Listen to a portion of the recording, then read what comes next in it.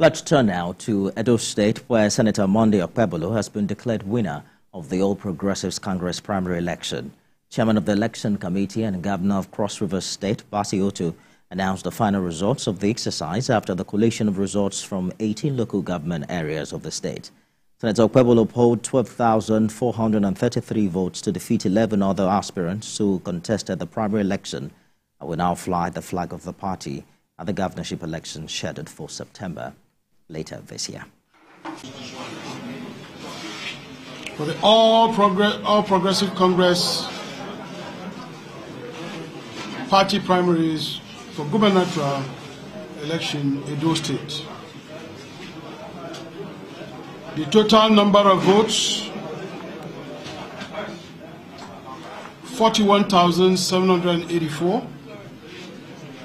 Numbers of accredited voters 31,863.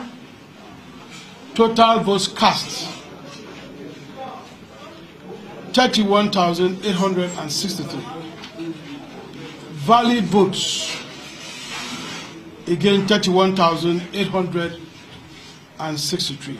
Invalid votes nil. Senator Monday Okpebholo, after having satisfied all the requisite requirements by the party